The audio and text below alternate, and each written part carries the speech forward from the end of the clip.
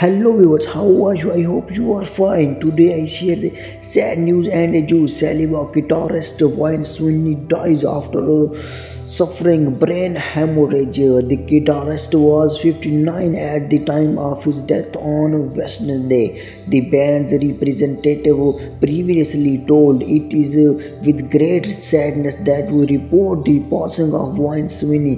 The guitarist of Saliva Wayne passed away this afternoon from a spontaneous brain hemorrhage while on tour. Just hours earlier, the band had shared the Swinny was in the hospital ICU following a medical emergency. Our deepest condolences to family, fans, and relatives. For more information, like, subscribe our YouTube channel.